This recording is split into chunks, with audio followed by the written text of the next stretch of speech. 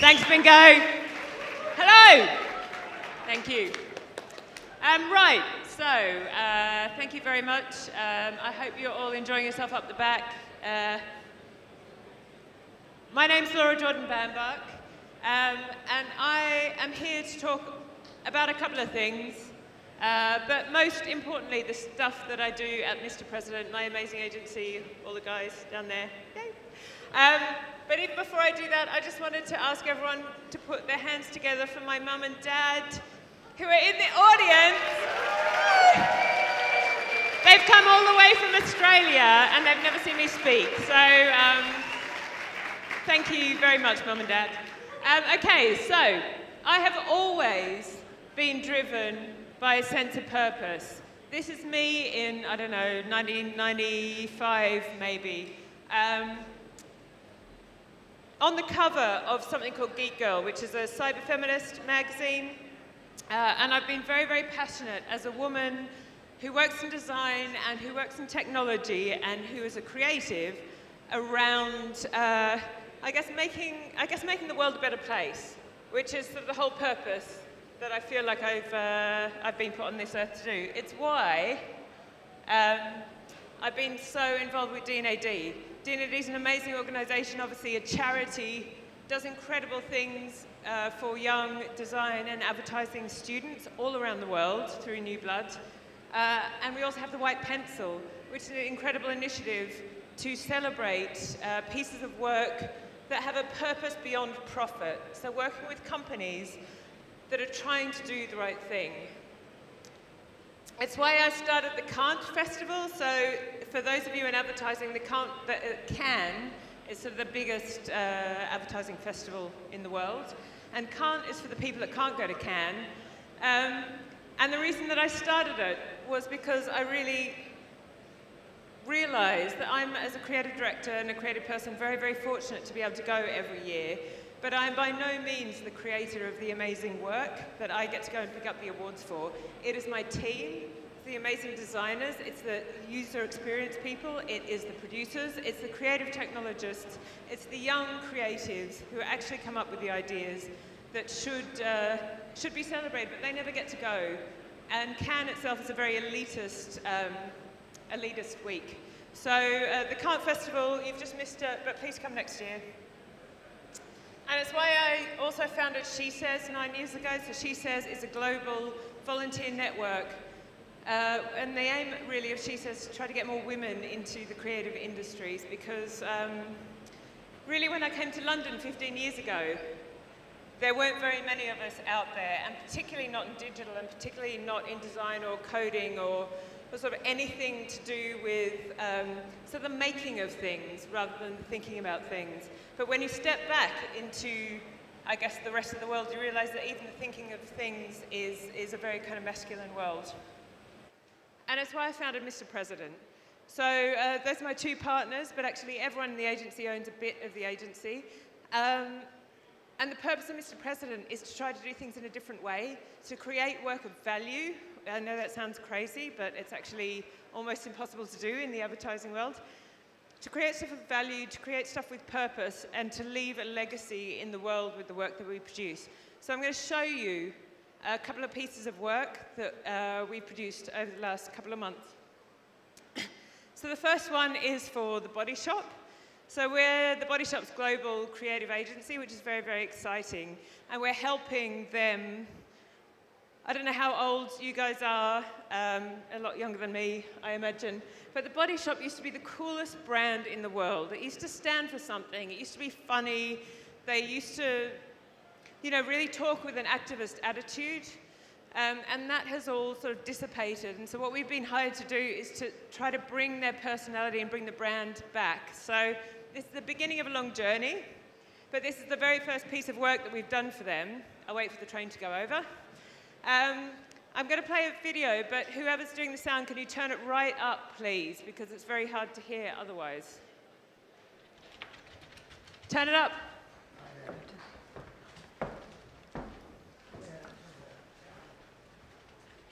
There's one sexy mum, you reckon? This is probably the least dreadful. Which one have you picked, Dad? I don't know, so much. Hailed it. Like this. Let me get the celery. Careful. In My hand. Great job, guys. This is fun. Going back to where? Hello, boy. In there. That's it. Marvellous. And don't get off. Yeah. Isn't that lovely? There we are. Cooked to perfection. Perfect. Steady. Remember a little nose. Let's go and see Mummy, shall we? Go and take a seal. Morning, Harry. Morning, Harry. Should I say good night? Happy Mummy's Day. There are these pinky ones you've got polish. Lovely. Okay, bye for now.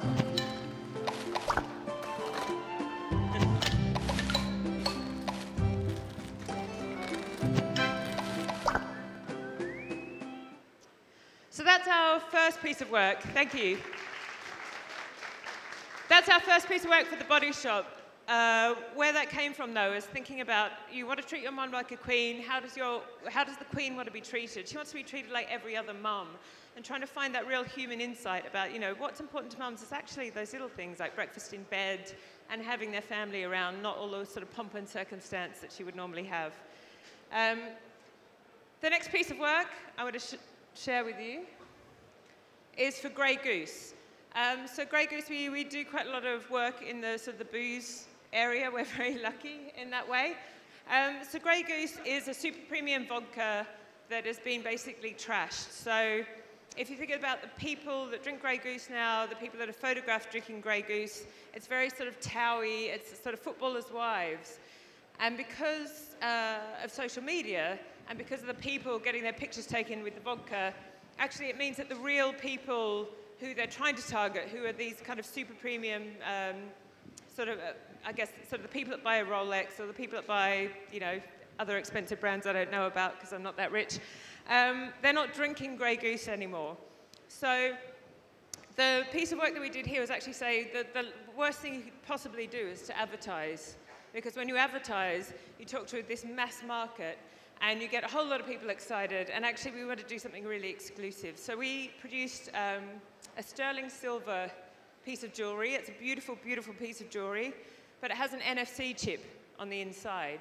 What the NFC chip does is it recognizes you and it recognizes your favorite drink, and it also unlocks a whole lot of cool stuff all over the world. So you could walk into a bar in the south of France, or you could unlock a changing room in Ibiza in one of the amazing clubs there. You could get into a really amazing private gig.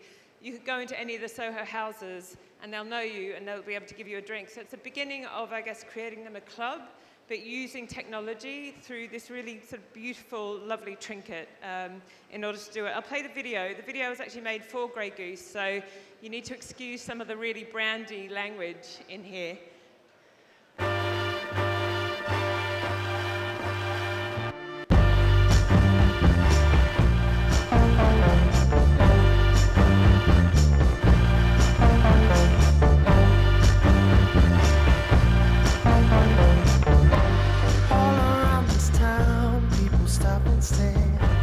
I can feel the eyes upon me. I see it in the face, there's nobody there. I felt that look before, they don't want me.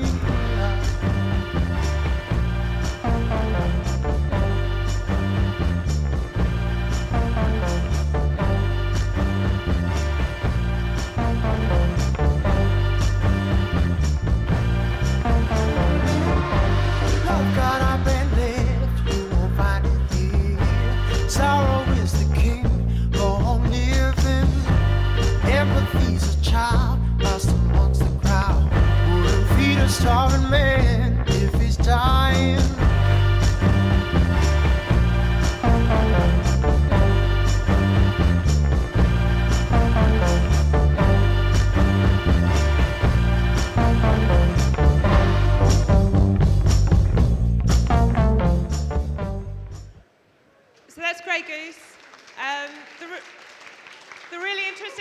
about that project is actually obviously working with these beautiful things and making these beautiful things. You kind of want to hold onto them, and you want to be part of that club, and you know you're not really invited to be part of that club. But we've, you know, sort of scurried a few away in the corners, at least, so that Mr. P guys can go and see some of this stuff. The next piece of work only launched about 2 weeks ago. So the other brand, one of the other brands we work for is Bacardi, and they have a bit of an image problem as well. You probably realize that by now. Bacardi is not a very, very cool brand. It's not a cool rum. In fact, most people don't think of it as a rum. They think of it as breezes. But they have a really interesting, really edgy history, and they're still a family-owned company. But they did something on Halloween last year, and they threw an enormous party in the Bermuda Triangle. So they invited 2,000 of like the coolest people to go to the Bermuda Triangle and have an amazing party. There was Calvin Harris playing, there was Ellie Goulding playing, there was Kendrick Lamar playing. And we wanted to do a piece of work that really excited people around the event, but exciting people around the event by showing them that you weren't cool enough to go to the event is not the right way to talk about a party. So instead, we partnered up with an amazing guy called Marcus Haney. So Marcus Haney is a professional festival breaker-innerer. He's a young guy, he's from California. He's been on Jay Leno or whatever. He's broken into Glastonbury, he's broken into the Emmys, and he does it in real style with a bunch of friends. He's got a friend in a wheelchair. He's just released a film through MTV called No Cameras Allowed, which has been really successful.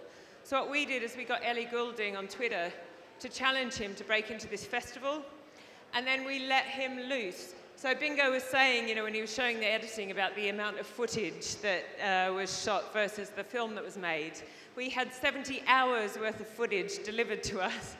And from that, we've made a 25-minute documentary, but I'll just play you the trailer. It's amazing.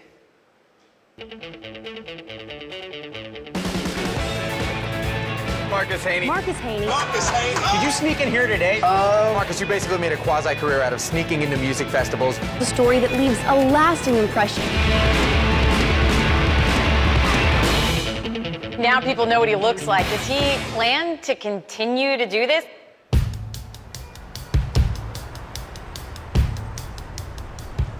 I'm gonna get a burrito, no burrito? Burrito. Burrito. So, Ellie Goulding challenged me to sneak into this music festival on an island in the Bermuda Triangle somewhere. This is kind of too good to pass up. It's like the best dare ever. I think we need to do it in a way that goes beyond any measure that we've ever stuck in anything before. Ellie Goulding's playing, Kendrick Lamar's playing, Calvin Harris is playing. We have no idea where this island is. So check this out, guys. That island right there? That's it. That's it, that's Palomino Island. There's a lot of us, and the security is supposedly going to be pretty nuts. It's military. You have the army? Yeah. Boat police. It's a 4-mile trek across the ocean. I think it's doable. Go fucking push it.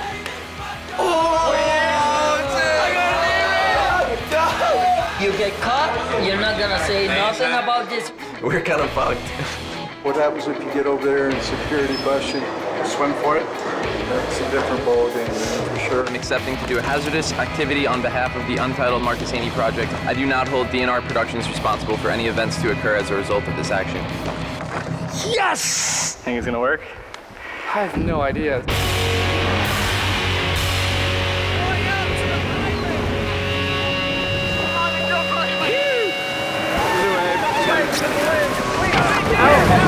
We need help!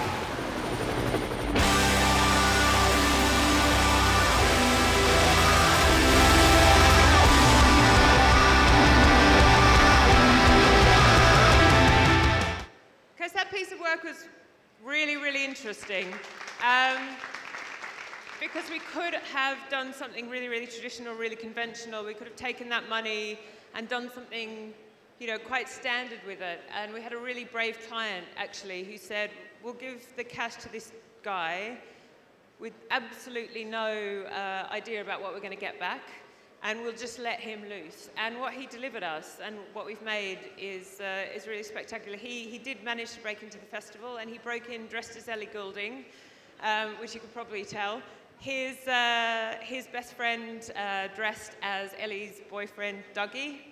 And they managed to get backstage and managed to surprise Ellie Goulding in her dressing room just before she went on stage. So it's a really good story. It's on Vimeo, and it will be coming, hopefully, to a cinema near you soon. So that's some of the kind of stuff that we do at Mr. President. Some of that stuff, as I was saying, that leaves a legacy and has a, has a real purpose that connects with people outside of the advertising world, which is sort of the world that we live in with Mr. P. But we have a problem. And if you have a look at the people on stage here, and I know the guys have been trying really, really hard to get women to speak, but why is it that we start out 50-50, men and women, in college, but you don't see, even in those first years of design or in advertising, 50% of women in the industry? Where do we go? Like, where do all the women go? Why are there only 8% of creative directors in the UK? Globally, it's 3. In the UK, it's 8. That is absolutely abysmal. And why is that so slow to change? I came here 15 years ago, and to be honest, things haven't moved that much in the 15 years I've been here. And I guess, what can we do about it? So that's the reason that I founded SheSays, and this is kind of, I guess, really my passion, and what I wanted to share with you is a little bit of thinking about maybe how we can change the dial a little bit in your own studios and your own agencies. So there are plenty of organizations doing things.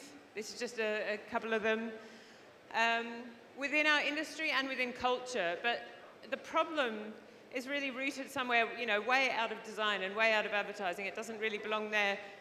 So this is a study done by the University of Arizona. They took all the data about deaths from hurricanes for the last 60 years in the US, and they took out all the major events like Katrina, and they found that you're twice as likely to die if you, in a hurricane named after a woman than a man, because the hurricanes named after women aren't taken as seriously. Just the fact they're called a woman's name means that people don't leave their homes, they don't board up as much. Or something like this, which you probably saw, it happened a couple of weeks ago. The Lionesses came back after coming 3rd in the World Cup. Amazing. And FIFA give this tweet. So our Lionesses go back to being mothers, partners and daughters today, but they've taken on another title, heroes. Like, since when is it okay just to refer to women in the way that they relate to other people? Like, we're human beings. We don't have to be validated by our roles regarding other human beings. So this is my real passion, and I judged the Glass Lion in Cannes this year, and I have to say it was really impactful and very heartwarming, and also really horrible to see hundreds and hundreds of videos about genital mutilation, about domestic violence, about the mistreatment of women around the world. You've all seen this film, I'm sure. I won't play it because I think it's had something like 8.4 billion views, but Like a Girl. And you start thinking about the things that are sort of inherent in our culture. Since when has it been okay as well to say, oh, God, you're such a girl. It's such an appalling thing for our culture to say without thinking. And it does such incredible damage to women and to girls, particularly when they're going through puberty and they have such low self-esteem. And then this, I want some volume for that one. This piece of work, though, you probably haven't seen. It's from Egypt. It was a piece of work done for UN Women. And when I saw this, my heart just broke because I couldn't believe that this was an issue. Can you turn it up, please? بقولك ايه اسمه موكي.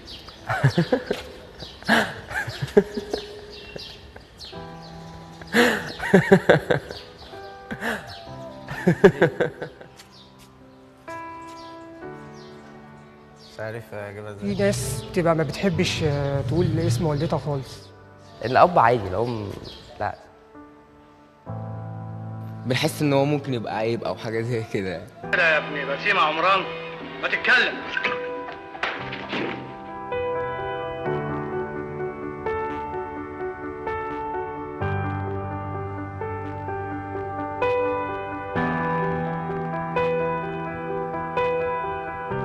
Hi, this is Jeremy Bowen from BBC News. You're listening to World Have Your Say. The video, accompanied with the hashtag #MyMother'sNameIs, has gone viral. Over 1.2 million people have watched, and we're heading straight to Egypt to hear a conversation prompted by a video asking men, very simply, to say their mother's name. After years, I remember mothers forget their names because nobody called them by their name. It's very important to start to give their mother their basic rights. I hadn't noticed it, but once I did, I went round asking people to tell me their mum's names. I even used it on Facebook. I said, my mum's name is Mona, what's your mum's name? People started to say their mother's name, and now they know that their mother's name is not only a term or a word that is used to refer to the woman that bears them, but also it's an identity. What this does is starts the conversation from the ground up, which is equally important. It's getting people to think about how we view gender, how we view equality. It's starting a broader conversation about the role of men and boys. Men are embarrassed to mention their mother's name. They'd rather use a boy's name or a man's name, even if he's not even present physically. So sometimes I would not even know how to respond. I mean, my brother's not around. Why is someone calling my brother's name? I have a name, they can just use that. Revealing your mother's name would get you into trouble. Well, my name is Shahira. They should call me by my name. So when you see this work, you realize it's just to really open your eyes around a couple of really simple things that we need to address here, in London, here in, I don't want to say the Western world, but here in places where we don't think that this is an issue anymore. Things like the concept of raw talent is a culturally constructed idea, and it has so many variables around it. It has things to do with the confidence of women when they're being talked to, like a girl. It has things to do with the opportunities that you get, I guess, as a woman in a society where the sexism is very, very kind of ingrained and very, very hidden. Anyway, what I wanted to show you is when we actually do win, when we do really well and when we get on stage, this happens, or that. We have a long way to go before we can actually say that this issue is ended. And I would say to any of you women in the audience, because I saw it so much in Cannes, even if a whole group of women won an award and there was one guy that won the award, the guy would run up on stage, he'd grab the award, he'd go to the front, he'd stand here for the cameras, and all the girls would stand around him. And I would say, if you're a woman, just go and grab that fucking award. It's yours. You deserve it as much as the guys. Because we've got to try to change things somehow. So through SheSays and through everything that I've sort of seen over the last 15, 20 years, these are the real issues. So there's a lack of visibility at the top. There's a real issue around confidence. There is still sexist behaviour. None of you guys, I'm sure, do it, but it is out there, unfortunately. There's an issue around talking about mums and mums issues and not parenting issues. And again, I don't know how many of you are parents, but trust me, in like 5 or 10 years' time, that will matter to you. And there is still aggression and bullying out there. So at Mr. P, one of the other things that we wanted to do in terms of leaving a legacy is to change that and to really address it head on. So the first thing that we do is we treat everyone like adults. No one's clocked in or out. If you've got to go home, like for your kids, that's fine. If you want to go on an adventure, that's fine. But to really respect the fact that people have other lives outside of work and to not make that a mum's problem. Again, not going to apply to most of you now, but you will care about it. Equal maternity and paternity pay, not just equal maternity and paternity time off. Because until there's equal pay, it still ends up being the mother's responsibility to look after the child and to take that career break. Collaborative project teams and a really flat structure. I'm a real believer that kind of really hierarchical, really alpha male way of running a team and running an agency or a studio just is so outdated and doesn't work. And please, I just implore you not to be a dick and to work with the people that you work with and respect them. Paid internships from day one. Because for some reason as creative people, because we're creative and we love what we do, everyone thinks that we want to work for free, but it's not true. And paid internships, weirdly, really affect women more than men. I don't know whether I've not got to the bottom of it yet, whether it's that guys are happier to sleep on people's floors or whatever than women, but as soon as women get unpaid internships, they drop out. Just mentoring everyone and giving them confidence to be able to succeed in their careers.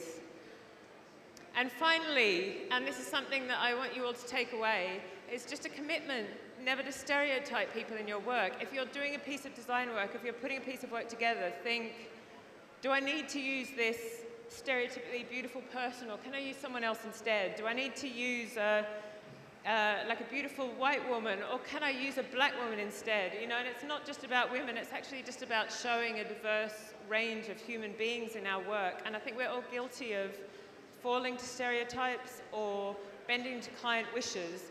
But it's so, so important for us to be able to show people back what society and what culture actually has within it. So finally, I just want to say, are you with us? Thank you very much. Thanks. Sorry, Mum and Dad. That was 1995.